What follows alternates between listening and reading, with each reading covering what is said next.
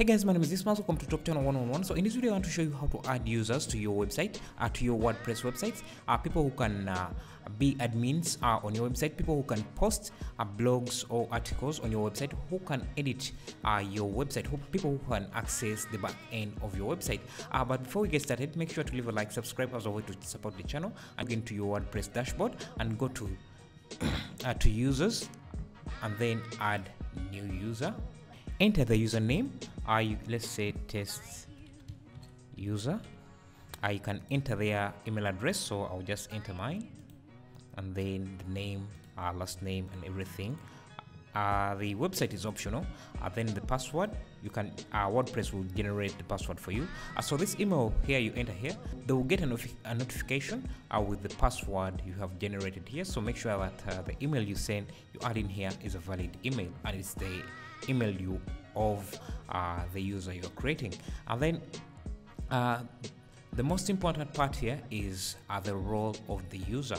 So subscriber is just someone who doesn't really have access to the back end of your website. They just subscribe to your website. Contributor is someone who can contribute. Let me show you the profiles as let me just add the user, and I show you. Let me first copy this. I don't know if I can copy it from here. So let me just first edit this and go to the password. Where is the password?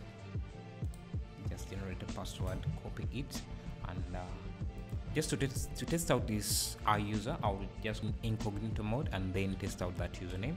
So WP. I just want to show you how roles work and why they are important. So the username was test user, and the password was generated. So login. Okay, let's see what is wrong. Did I copy it right? So test user.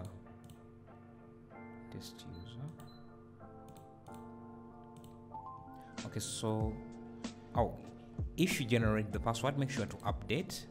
I forgot to do that, so that the password we paste in here works.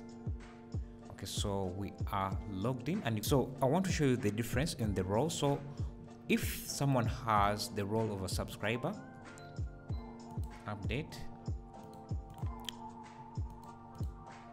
When they log in, you can see these are the only options they will have access to. They can view the posts you have created. These are the only links they will have access to. So when you change their user to say someone like a contributor, and update, so you can see this is what a subscriber has access to. If we refresh, because we have updated their role here, their dashboard should also update. So if you refresh, you can see now they can post on your website and even edit. They can't edit. I think they can't. So they can they can create a new post, but they can't edit anything you posted yourself. So if we change the role again to an author, and refresh, so now they can post, and they can create new posts, and even add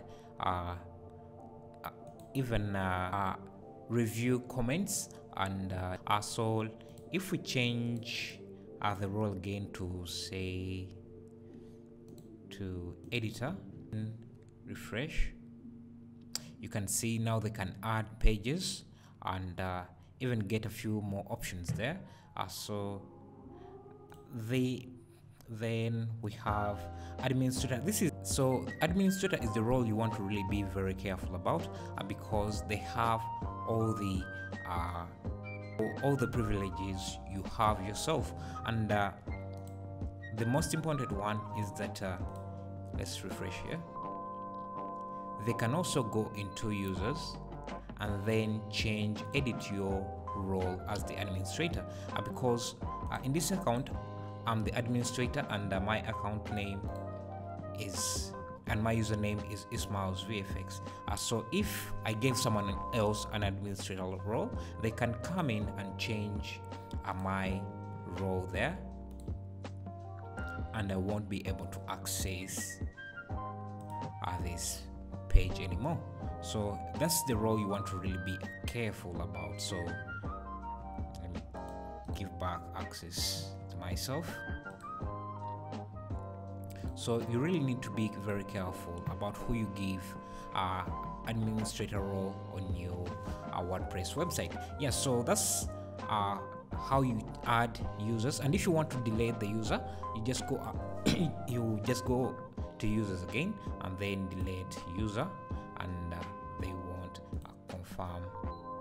So you can delete even the content they contributed or not. So then if they try to access the page again, WordPress will lock them out. So yeah, that's how you add and delete users on WordPress. Yeah, so thank you.